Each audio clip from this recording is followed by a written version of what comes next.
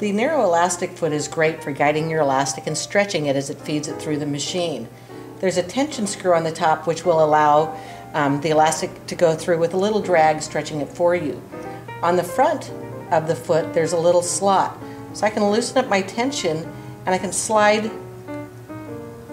the little guide so that it's the same width as my elastic. In this case I'm going to use 3/8 of an inch elastic, and then I'm going to mount it to the front of my machine using 2 screws and making sure that this is right in the center of my needles.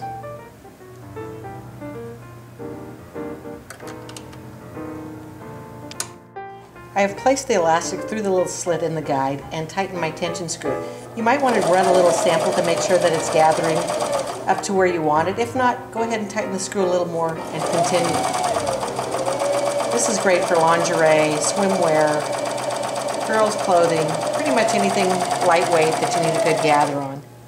And there we go. You can also trim off the excess material so you have a nice elastic hem.